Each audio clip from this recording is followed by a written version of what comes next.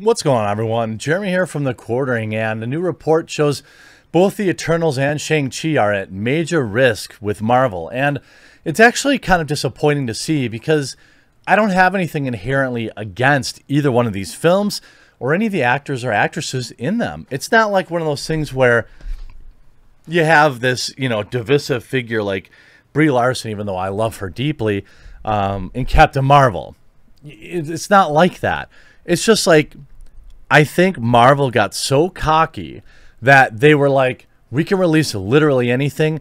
We're going to focus on, diversity more than, bringing out bringing out the characters that everyone already likes, which is not a bad plan, to be honest with you. I think you'd want to do it more of a mixture, though. Excuse me. There's nothing you could do about losing Robert Downey Jr., Chris Evans. These people want to go do other things with their acting careers, and I understand that. But ultimately, I think Marvel got way too cocky and decided, let's just make Phase 4 a bunch of nobodies so that we can say we're, diversifying the MCU when nobody really has even heard of Shang-Chi. This movie appears to, from, all reviews that I've seen, as a decent, general action film. Not a Marvel movie, but in general, a decent action movie. And the actors and actresses in the movie haven't really stirred up any major controversies, but the world really is turning off Cape Films. It's going to be interesting because all of the predictions thus far have said that Marvel's Shang-Chi is going to be a colossal box office failure. But it's weird. It's more like Marvel's hubris is why this movie is going to let people down. It's not going to be because the movie's terrible. It's going to be another middle-of-the-road Marvel movie just like Black Widow was. Marvel's The Eternals and Shang-Chi are said to be at risk, which follows recently reported that Shang-Chi tanks at the box office this weekend. Disney will change the November release date for Eternals. Just where exactly the flicks are at risk is cause for a big concern, as Eternals and Shang-Chi are said to be at risk in the #2 market in the world, China, which happens to love Marvel movies. Variety posted a good article, Why Hollywood Movies Are Being Squeezed Out in China and What Happens Next, and goes over the latest box office releases for Hollywood flicks to hit the Middle Kingdom, where it stated that Hollywood movies used to dominate the Chinese box office, but they don't anymore. This year, there are only 2 U.S. pictures in China's top 15 rankings, states the article, where it's noted that in contrast, the top 2 films at the global box office so far this year are China's Hi Mom at $822 million and Detective Chinatown 3, $686 million. By the way, these are numbers that far surpass anything in the U.S. market. The next closest we have is F9, Fast 9, which did $681 million, which is actually mind-blowing. I've got to be honest. The 10th film, I think, in the franchise, if you include the offshoot, still doing nearly $700 million in a post-lockdown era, goes to show that mindless action films still do pretty good. Movies that aren't heavily politicized still do pretty good. I saw these articles about how, excuse me, how Candyman was like this colossal success at the box office this weekend. It did $20 million, and it's going to disappear in week 2. What are you talking about? That movie's not even going to do $100 million. The article goes over the various reasons why Hollywood movies aren't doing all that well in China, but particularly worrisome is the article says there hasn't been a single significant Hollywood release in China since A Quiet Place Part 2 on May 28th and Luca on August 20th. Regarding Marvel, Avengers Endgame, the last Marvel Studios movie to be released in China, which brought in over $175 million, but so far Black Widow, Shang-Chi, and the Eternals have no Chinese release dates. Even Ant-Man and the Wasp managed to bring in $70 million in China for Marvel, which would be almost 20% of Black Widow's current box office gross. So we see just how important China is to the success of Hollywood, who often panders to the Chinese audience and government. In addition, the article adds, by the way, this is via Cosmic Book News. In addition, the article adds why both Shang-Chi and the Eternals are at risk. Worth a mention is that the Chinese box office makes up a large portion of not only the box office of Marvel movies, but many Hollywood franchises. Examples like Triple X, Warcraft, and Resident Evil were sustained by getting a Chinese release. Movies that may be at risk include The Eternals, directed by Chloe Zhao, who was branded a traitor by our past comments, Shang-Chi and the Legend of Ten Rings, where Disney may not have done enough to diffuse charges of racism, Space Jam: A New Legacy, because American basketball continues to be a sensitive subject, following the NBA officials' 2019's comments on Hong Kong, Top Gun, which is seen as promoting the U.S. military. And by the way, this is even in the face of Disney bending the knee and removing like the Taiwanese flag from the movie to suckle at the Chinese teat. We also have to add that the Chinese reaction to Shang-Chi trailers hasn't been good. The Shang-Chi's Awkwafina starred in Raya and The Last Dragon, where it was rejected by the Chinese audience. And if you think the lockdowns are to blame, while oddly this article uses the lockdowns as a reason, it also stated, in late July filing, IMAX China indicated that audiences have returned to Chinese theaters, in particular IMAX theaters, with numbers approximately pre-lockdown attendance level, but they're there for Chinese language films and a handful of the Hollywood films that were available. This on top of news in early August, and even as of August 31st, Shang-Chi and the Legend of the Ten Rings box office worldwide predicted to be the worst opening in Marvel's history. Being a part of Phase 4, Shang-Chi also created hype around it, and the early reviews poured in with positive remarks. This is going to be, a further explanation of what I've been saying. Excuse me. It's not like it's a bad movie. I don't think, Black Widow was a bad movie. It's just that people are going to see Shang-Chi and Legend of the Ten Rings.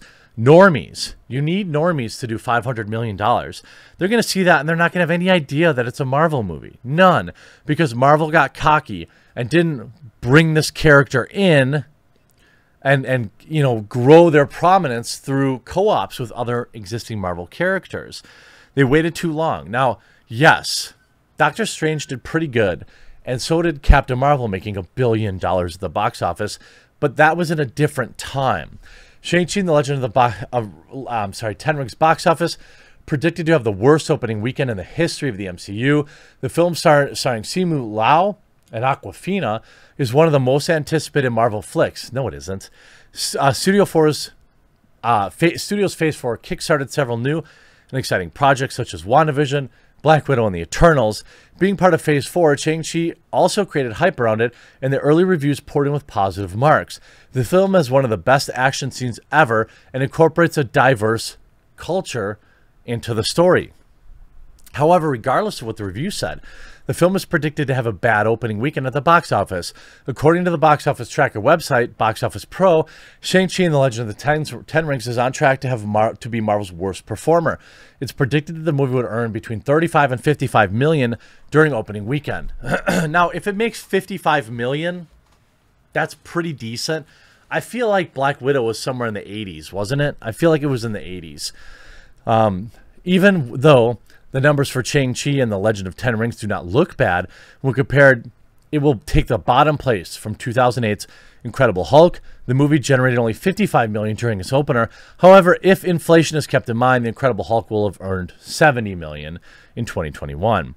It's also predicted that the overall domestic revenue in the film will be between $100 million and $165 million during its theatrical run. That is brutal. These predictions might come true considering the fans are not familiar with the new character. Shang-Chi also does not have a selling point of the Avengers movie or any reoccurring superhero. On top of that, the lockdowns play an important role in the release too. Unlike the rest of the films released during the COOF, Shang-Chi and the Legend of the Ten Rings will be released exclusively in theaters. According to Marvel CEO Kevin Feige, this will be a test for future films made by the studio. Let me tell you how this is going to work out. There's absolutely no doubt in my mind whatsoever that they're going to go to the simultaneous release. $30 is still too much for me to pay to stream something at home. It's a matter of principle. I'm not hating on people that want to spend that money. But, if Shang-Chi was $10 in addition to the Disney Plus membership, I'd probably pay it to watch it at home. But there's nothing compelling about this movie. There's no continuation of any existing storylines. There's no cameos from anyone that I want to see. There's no actors that I care about in this film. There's literally no reason for me to go see Shang-Chi and the Legend of the Ten Rings. Now, this movie will be out over the holiday weekend, I think, right? So it may be buoyed by that because it'll have extended time off. We'll have to wait and see. I mean, I don't think that you can hold this to the same standard even as Black Widow, who is an extraordinarily well-known character worldwide. You have to kind of place it on its own pedestal, you know, its own kind of, you know, and the budget for Shang-Chi isn't anywhere near, you know, I feel it was like the production received, wait, the budget, what is the budget? Will it flop? Oh, a budget of 150 to 200 million? Ooh, that's higher than I thought. That's way higher than I thought. Is that what Roger Ebert is saying? I don't know. If it's 150 to 200 million, that's a big, big matzo ball. Shang-Chi has a $150 to $200 million budget. That means they have to make $300 to $400 million just to break even. They're not going to do that. They're going to lose $100 million on this movie, just like they lost money on Black Widow. Now, I do think Black Widow will probably break even over time. Yikes. I mean, what is this going to mean for some of their other more obscure Phase 4 releases? You know, like, I mean, Doctor Strange kind of phasing, you know, kind of falling out of favor, I think. You've got The Eternals, which is going to be a disaster, absolute disaster. You've got Thor: Love and Thunder. That's going to be the real test for me. No, check that. Spider-Man: No Way Home. I still think Spider-Man is a massive draw and will still do big numbers at the theater, but I do think that Spider-Man: No Way Home is going to set the new high water mark for the post, you know, Endgame era of Marvel. Then you've got Black Panther: Wakanda Forever. Not the same. Doesn't hit the same. Guardians of the Galaxy, You